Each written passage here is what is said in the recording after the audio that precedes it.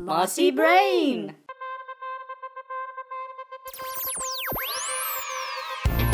Are you human? Are you alive? If so, then creativity is inside you and it wants to come out and play. It's the MossyBrain Show, where creativity and fun collide with your hosts, Ben and Jess Beresh. Hello! Hey guys! Welcome to episode 1 of the MossyBrain Show. I'm Jess. I'm Ben. Here we are. Here we are, guys. Welcome. MossyBrain. This is a website. This is a podcast. What we're all about is creativity and growing more of it. That's our tagline. We're growing creativity in ourselves and facilitating creativity in all of you in everything that you do. This is the first episode, and we are ready to rock. Yup. Okay, so we want to jump right in. We want to jump right in. Let's do this. Because the way this works, while we're growing creativity, what we want to do, we want to constantly be trying to get into a creative flow. And that's a space, a state of mind where creativity is happening. We're removing barriers and inhibitions and allowing ideas to form, to grow, to materialize. I don't know about you guys, but I have periods of time where, the proverbial muse comes along and beckons me. Usually it has to do with writing, and I feel this pull. And those times are great, but sometimes I can wait a long time in between those muse callings. And so what our hope is, and the purpose of these flow jam exercises, The flow jam, is that this will help us to kind of get our creative brains flowing, get that juice flowing, so that that sounded gross. Don't make it gross, guys. So that we can kind of open things up for us and help us to kind of think more creatively, and we don't have to wait for those periods of time when suddenly, it's hitting me and I've got to write, or I've got to paint, or I've got to make some music, or whatever it is that floats your boat.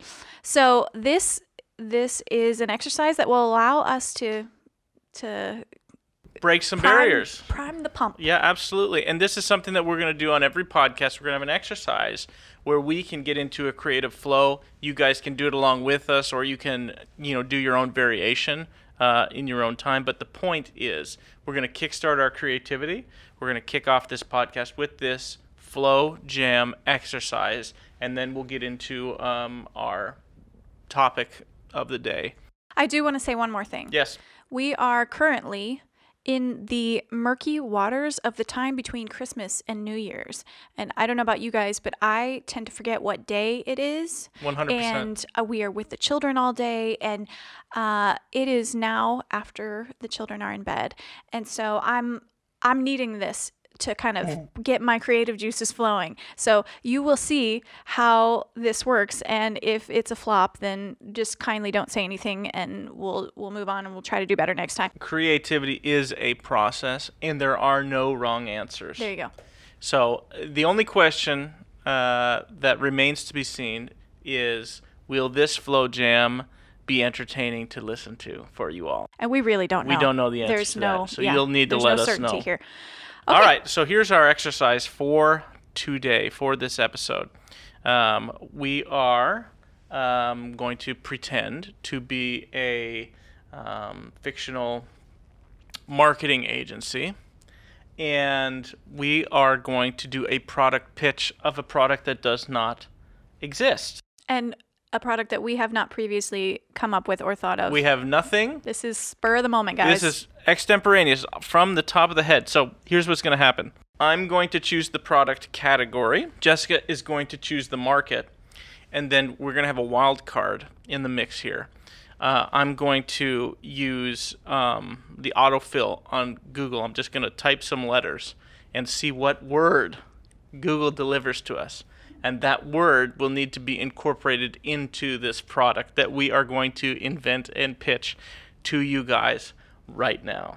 So this could go very I'll tell you badly. what this is. This is high wire work without a net. This is real on your toes thinking We're up here, guys. We're up here real high. We're out there. So, And that's what creativity is all about. It is about putting yourself out there. It's about taking risks, and it's about doing something that makes you uncomfortable. So, without further ado, I'm going to choose a product category, and I'm going to say this is a product drum roll. category. I'm going to say home improvement. Okay, my what do we say? You're choosing the market. The market is going to be seniors, but specifically grandmothers. Okay, grandmothers. Okay. Home improvement. Yes. And now I'm going to get a word. The word is cranberry. Ooh. Okay. So, Home improvement, cranberry. home improvement. For grandmothers. Cranberry for Okay. grandmothers. Okay. And when we say grandmothers, can we just say women over a certain age? Is that fair? Sure. Okay, so we're gonna let's say maybe women over 55. 65. Mm-hmm. Women over 65. Home improvement, cranberry. So let's have Cranberry. a real-time dialogue about this. We're going to invent this product now. We're going to have our little meeting, and then we're going to pitch it to you. Okay. All right, so let's think about this. Home improvement. What would we need to improve in the home? Well, I'm thinking in terms of product categories. I mean, this could be something to do with painting. This could be Okay. something to do with cleaning. Mm-hmm, mm-hmm. This could be something to do with decor. Okay. I could see with painting, you could have a paint color named cranberry. That's easy. That's kind of the low-hanging That is fruit. low-hanging fruit. Okay, I'm just saying Hey, things. no. Come on There's now. no wrong answers. That's right, No guys. wrong answers. Brainstorming. You just Yep. throw it all out there. Let's make this good. In what was the second thing you said? I said painting, decor, cleaning. You said cleaning. So cleaning, you could have a cranberry scented cleaning line Okay. for grandmothers. Yep. What else? I'm getting something. Ooh, it's coming. Yeah. What? What if this had something to do with the restroom? What if this was a cranberry scented air freshener that somehow prevented UTIs? Wow. Oh, because drinking cranberry juice.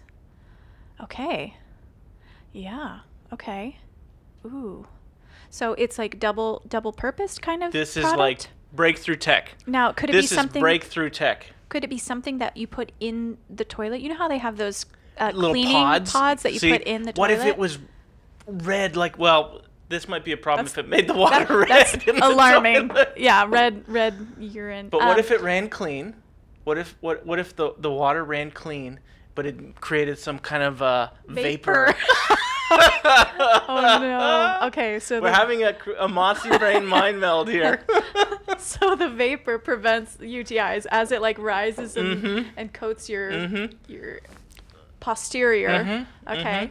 Okay, yeah. So And is this the vapor vapor, released like at a It certain penetrates. Like this is. I know we're marketing to women, but I don't see why this would be detrimental to men at all. I'm getting excited here, guys. Sure. I'm getting excited here because this has some real potential.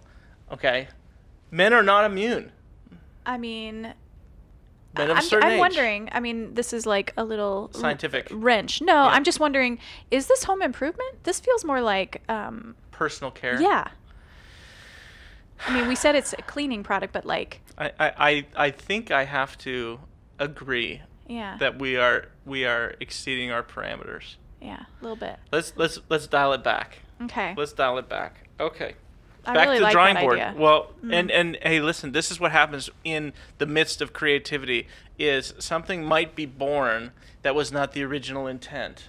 That is a fantastic idea, and I really think that we need to Market this and we actually just come need up to with a further product. development yeah, on this. I think so. I think like so. imagine it was called the cranberry. Mm-hmm. You know what I mean? Yeah. And When are the vapors released? Is it like upon it could be like a time urination, release. or is it?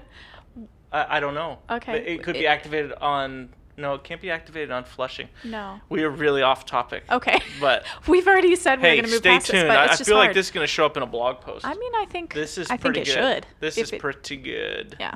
Pretty good. Okay. Back to home improvement. Okay. Home Okay. improvement. So we were talking about cleaning. But Okay, so. But okay, so imagine like the cranberry. Maybe this is something. Maybe it's like a stain stick, Oh, okay. right? Mm-hmm. The cranberry, and it's because of the color and the shape of it, Okay. Yeah. right? Is that home improvement? Again, that's like. Well, Do we think I think of home improvement as something that you might find at Lowe's. Okay. It's a pretty broad category. Yeah, and they do have cleaning They products. do. Absolutely, 100%. That's true. That's true. What if it was a product that made something easier for seniors? Okay, yes. Like a step ladder, uh-huh. grabber arm. Yes. Uh-huh. What else? Or what if it was just like the ergonomic shape that was like cranberry, but it was and for it's colored. that it was for a product that they use that might be difficult. Okay, so for their what age. would that be? What kind of home improvement are seniors doing? Are Right. grandmothers doing? Right. What's grandma always doing? She might be organizing the pantry. She might be doing laundry, but that's Yeah. kind of further away from Right. home improvement. What is something where they might need to be like reaching or pulling up on like cabinets? Sweeping the chimney. Sweeping the chimney. Chimney. Mm-hmm.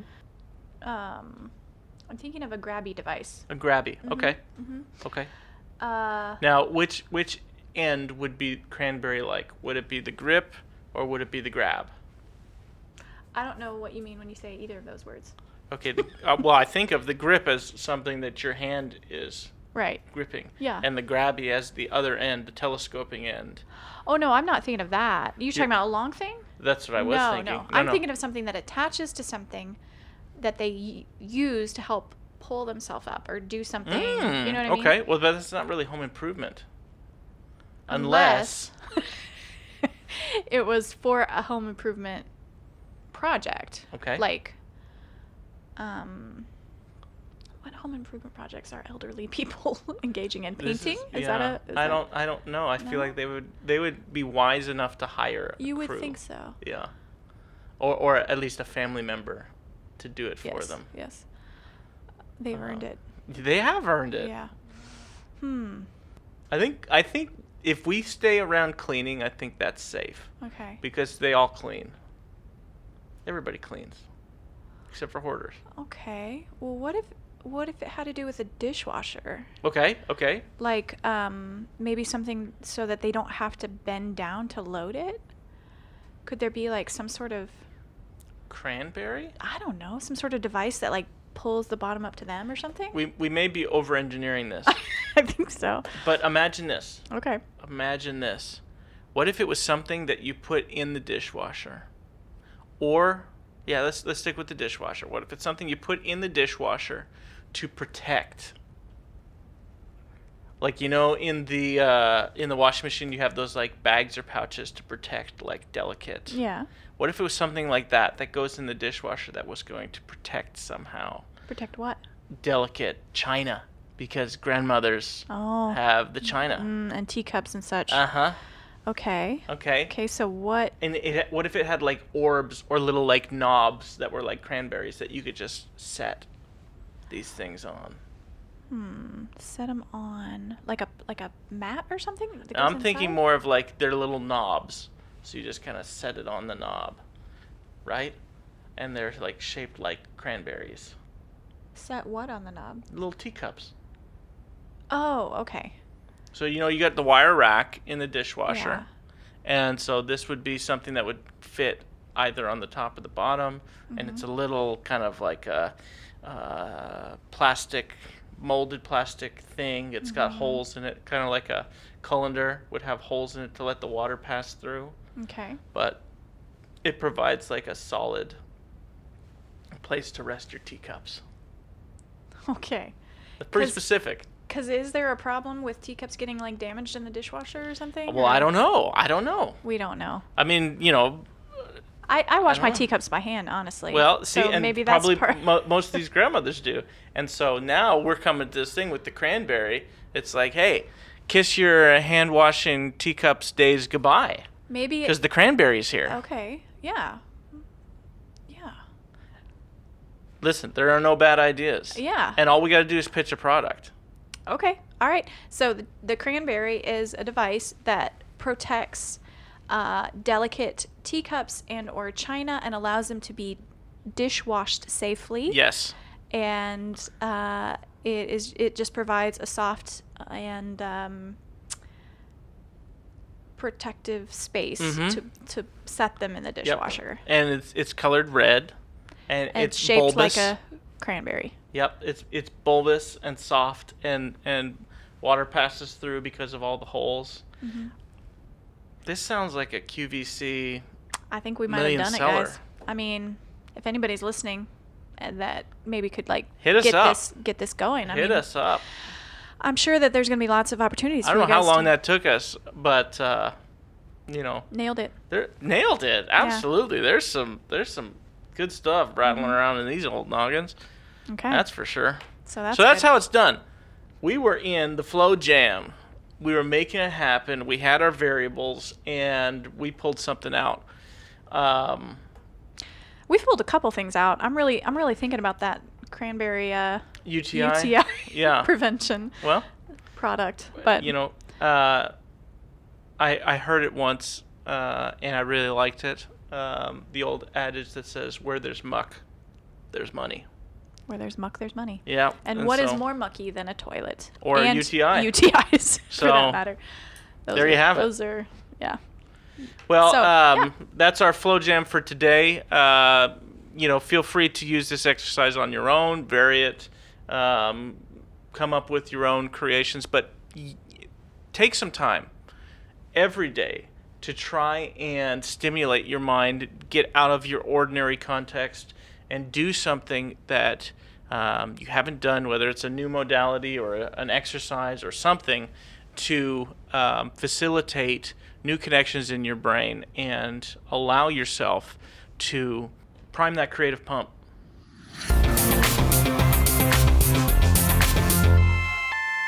So let's take a moment to talk about what creativity is, what constitutes creativity, and what we need to be looking for in order to find creativity and foster creativity. Absolutely. One way I like to think about creativity is just as kind of innovative ways to problem solve. That's a huge part of it. A lot of people think about creativity as being something that's beautiful, and the mind goes to something about art or some artistic pursuit. They associate that with creativity, but really at its essence, creativity is about free thinking. Creativity is about doing, like you said, being innovative and doing something in a new way. It's all about openness and possibility. Really, creativity is found once we let go of our inhibitions, let go of the things that hold us back. Yeah, so, kind of the world, society telling us what boundaries and parameters surround whatever we're thinking of. We tend to be concerned about what other people are going to say and what they think, why we can't do things. And the reason that we think kids are so creative is because they don't seem to be hindered and weighed down by the opinions of others as much, by the limitations.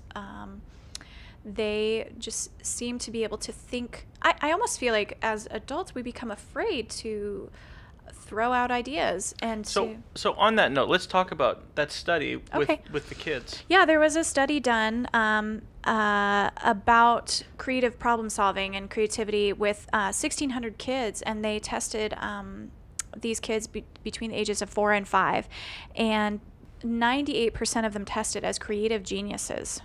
Based on these creative problem-solving skills. So that's almost everyone. Almost every child was tested as a creative genius at that age. And then they tested the same group at the age of 10. Oh, no, 1 minute. Yeah. Who was doing, was it the parents doing these tests? Because I know every parent obviously thinks their child is a creative genius. No. It was I don't have the name here, but we'll put this in the show. Actual scientists? Were these actual? Actual scientists, yes. This was a scientific study. So the parents were not the implementers of the test. Yes, they studied the same group of kids at the age of 10, and only 30% tested as creative geniuses at that age. And at 15, it dropped down to 12%. And then they said as adults that only 2% of us test as in that creative genius category. Definite pattern happening here. Yeah. Where, and of course these tests are subjective, and it's a scientific metric that they're employing. But I think that the idea or the notion holds true when we think about ourselves as adults, or we think about people that we know who are adults. The creatives really stand out because they're so different from everyone else. And we've said it before, and we'll say it again, that creativity is the opposite of conformity. So where corporate America or an education system pushes people into uniformity and conformity for the sake of, operational efficiency or and in the school system, societal norms or whatever you want to say, just ease and exactly, ease. Creativity is the opposite of that. Creativity values an individual perspective. Creativity values spontaneity and happenstance and serendipity. Creativity is all about confluence of factors creating magic.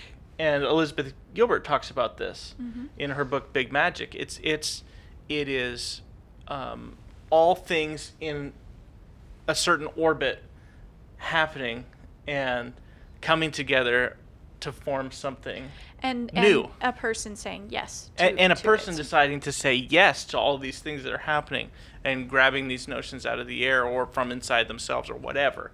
That's creativity. And creativity is driven by risk. It's driven by us saying yes and us taking a step towards the unknown. Courage. And really, I think this is where children have us beat, because they are not thinking necessarily about how they come off. They're not thinking about their standing amongst their peers, or all the limitations and the reasons why it won't work or shouldn't work, or they need to conform. Yeah, children just kind of naturally are willing to take more risks and put themselves out there.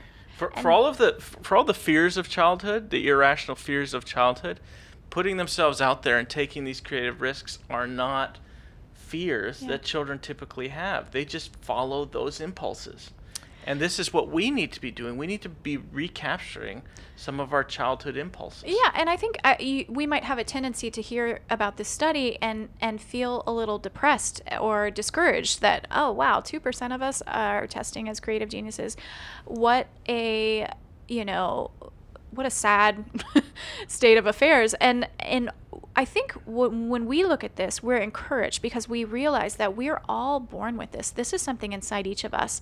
And that we believe here at MossyBrain that creativity is like a muscle, and that you can build it and grow it, and it can become stronger. And the more that you use it, the more you have. And so it's an encouraging statistic for us to realize almost every single one of us had this at some point. And yes, we may have lost it, but that doesn't mean we can't have it again, or we can't grow and build it. But here's the other exciting part. MossyBrain and the MossyBrain tribe, we are going to do our darndest to change that statistic. If 2% is the baseline, then we have unlimited growth potential here, folks. We can really only go up, mostly. That's right. Yeah. So we're excited by that, and just to say, like, okay, let's see how, even for instance, that activity we did, even implementing things like that into our lives that kind of get our brains moving and working and flowing in a different way, how that can kind of awaken something in us and kind of help us to kind of think about things in a different way and let go of some of our self-consciousness or the limitations. And we're excited to see how in our own lives, how things can start to head down this path of creativity, of a creative life. We're excited to see what we can do to implement that and make that, our lifestyle. Yep. So it's exciting. Yep. Yes. So that's what we think creativity is all about. We're talking about free thinking. We're talking about being open and saying yes. We're talking about losing inhibitions. Our hope is this week, as you go about your day after listening to this or watching this, that you will think differently about what you do, why you do it, and how you can do it differently, and put a little creative spice into your life. Absolutely. Spice it up. Spice it up. I really feel like we should just end it there. Like, Yeah. Don't say anything else. Spice it up. Like every show, that should be the end. I'm open to it. I mean, maybe we There's need a no different wrong catchphrase. answers. There's no wrong answers. Like MossyBrain. I don't know. There's no wrong answers. Creativity. Okay, it starts to get weird if you do like more than a syllable or two. So we'll think about it, guys. And just I'm just gonna end with an anecdote. During the process of putting this podcast together, I've been working on some music for this podcast, and you'll hear it. It's the opening music and the ending music of the show, and just that's again a muscle that can be worked. I was involved with music a lot in my past. I worked in a recording studio for a number of years, played in a lot of bands, and sitting back down to compose some music, even if it's garage band and working with loops and things like that, which some people wouldn't consider to be true music, but here's the point: it's creation. I may have gotten a little carried away. I did several iterations of this theme music, and the very first iteration, which I will post, so look for it somewhere on the website or in the show notes. The first iteration of the MossyBrain show theme song was crazy. But it has become a favorite of our children. It has. As they, when Ben started to play it for us, and there was some laughing and some faces, and then suddenly children started to sing it as they were going about their business. As an anthem. Yes. So just if you listen to it, I want you to just imagine some children, small children, singing that wholeheartedly and enthusiastically. Do you want to give a little? I don't know if I do okay. want to sing a few bars here. That's too bad. But just so you should know, I mean, I'm not much of a vocalist, but I did all the vocals. He did do all the vocals on this track, and working the studio, we would refer to that as scratch vocals, because that means that it's to be replaced at a later time, and with either a more rehearsed singer or a totally different singer altogether. And because this was a draft, they will not be replaced. And but here's the point: I was working in an environment of no inhibitions. It was very instinctual. I did exactly what idea came into my brain at that moment, and it shows. Yes. And so I hope that you all listen to it and get some delight out of it. Should we play this on the podcast for these people? I feel like we are talking about it, and maybe we should I think we should. All right. We're going to play you the first draft of the MossyBrain show theme song in all its glory for you right now. And you are welcome.